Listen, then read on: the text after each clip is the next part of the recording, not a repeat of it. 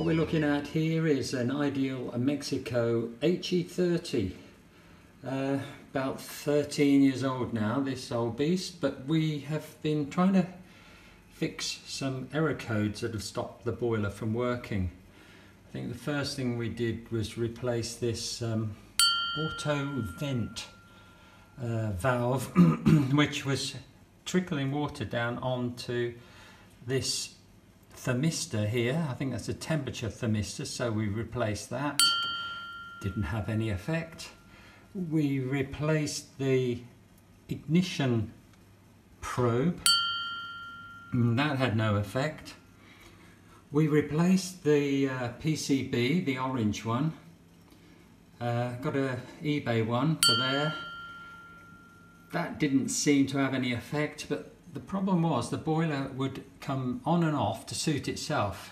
When I'd given up and walked away, the next thing I find, the thing started running again.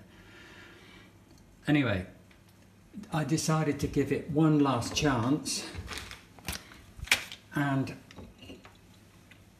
as you saw on the other piece of video, I took this dry flue thermistor out. Obviously you turn the electricity off before you touch any of this stuff. We took the dry flue thermistor out, and as you saw, it was absolutely full of crud in there, and the pins were corroded.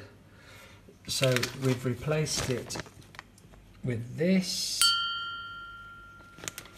We got masses of shite out of it, to use the correct word. Using our magnet, you can see that was all iron, and we put it all back together, and the thing's running again now. So who knows, maybe that has fixed it, but in actual fact the dry flue thermistor was the only thing I saw which looked as if it needed fixing. Everything else was just done with our fingers crossed. Anyway, hope that's helped some of you who are trying to find out what's gone wrong with your Ideal Icos boiler. I think a lot of the same parts are on lots of these Icos models. So hope that's helped somebody along the way, and thanks very much for watching.